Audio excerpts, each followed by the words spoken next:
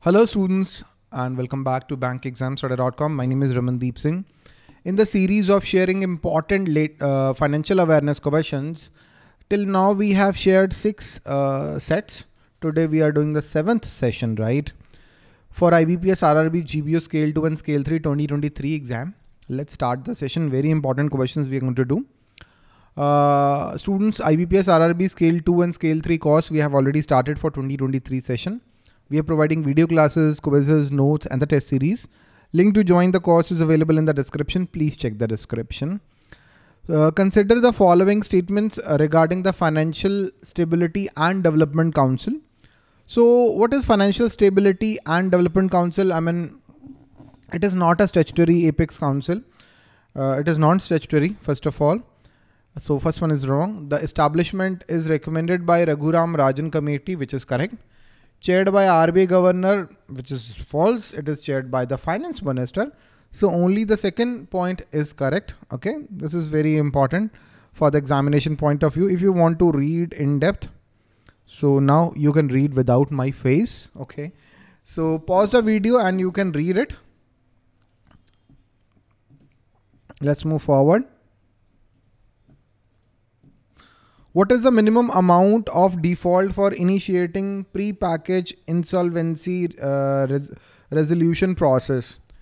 Students, I would highly recommend you to go through IBC code 2016, IBC code 2016, and this one is available in the financial awareness section, of the IBPS RRB Scale 2 Scale 3 course.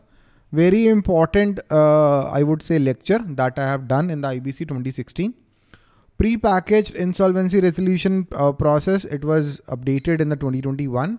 If the minimum default amount is 10,000 rupee, minimum default is 10,000 rupee and maximum 1 crore rupee, then it is eligible under pre-packaged insolvency resolution process. Okay, so 10 lakhs minimum. So CIRP जो है corporate insolvency resolution process above 1 crore.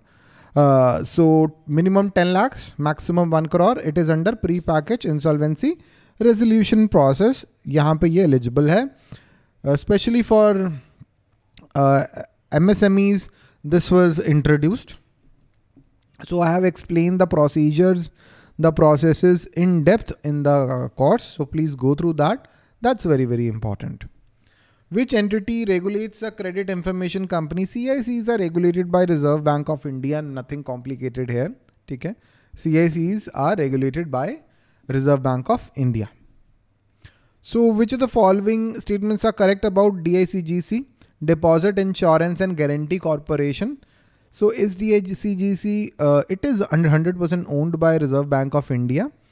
And there is an insurance of 5 lakh rupees. The insurance is not 1 lakh, it is 5 lakh. The RBI governor is not the chairman.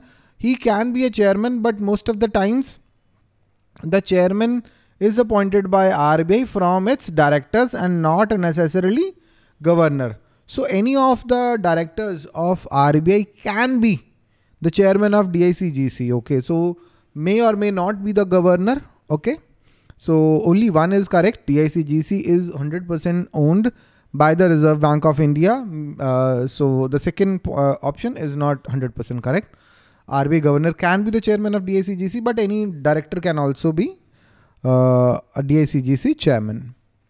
Which of the following statements regarding the IBC, the Insolvency and Bankruptcy Code, are correct?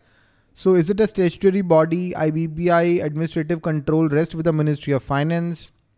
It allows for restructuring of firms without involving cross-border jurisdiction. So cross-border jurisdictions not allowed here. Obviously IBPI doesn't have that many resources, and I guess it is under the corporate ministry. Okay. So only first one is correct. It is a statutory body, but second and third are not correct. As I told you, it is under Ministry of Corporate Affairs. The administrative control rests with the Ministry of Corporate Affairs. And IBC does not allow IBPI to go for the cross-border jurisdiction. So they are not allowed for that. Okay. After the subprime crisis and global financial crisis in USA, the G20 and its Financial Stability Board introduced legal entity identifier. What is legal entity identifier? For example, in India, to know the identity of a person or an artificial person, for example, a company, you have PAN. There is permanent account number for an individual or a company or an HUF. But what about international transaction? How you can know the identity of an entity to whom you are sending, anybody in our country sending money to? For example, a person in Nigeria or a person in, let's say, US. How would we know? To make the international transaction secure, there is a legal entity identifier system, which is a global legal entity identifier. It would help to identify the non-individuals. So it is a 20-digit alphanumeric code. 20-digit alphanumeric code in India.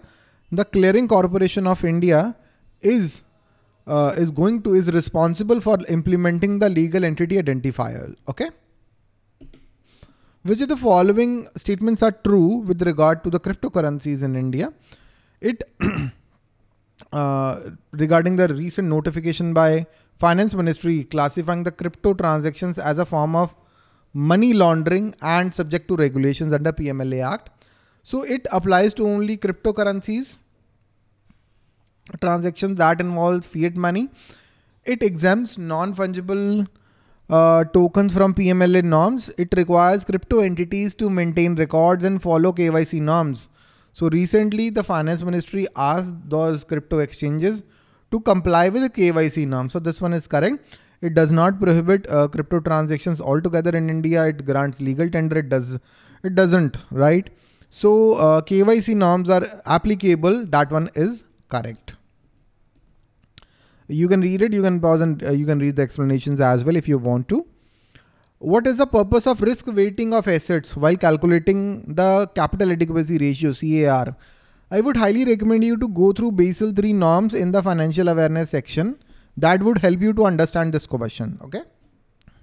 So the purpose is to reduce the amount of capital required for low risk assets, to increase the amount of capital required for high risk asset, to incentivize the banks. No, that's not the case. So basically the purpose is to increase the amount of capital required for high risk asset. For example, for venture capitalists, I guess that is 150% for credit card loans. So there is high probability of default when it comes to credit card. So higher weightage is supposed to be given to credit card loans. But if the money is lent to government, to the central government, money lent to central government.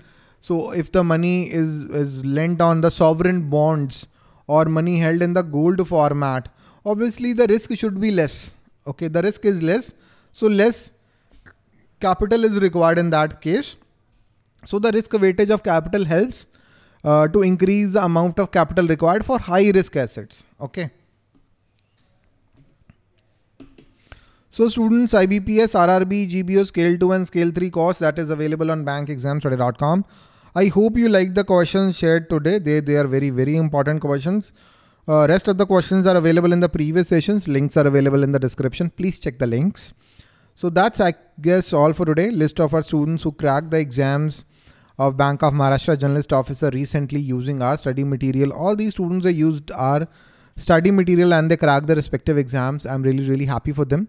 RRB Scale 2, Scale 3, 2022, 2021. All these students that took our courses in the past and they cracked the respective exams. I'm really, really happy for them. If there is any doubt in your mind, anything in your mind, you can ask your doubts and we are going to answer your doubts. Okay. So students, that's all for today. Thank you and have a very nice day. If there is any doubt in your mind, 9067201000. This is our WhatsApp number where you can ask your doubts and we are going to answer your doubts. So that's all for today, students. Thank you and have a very nice day. Bye-bye.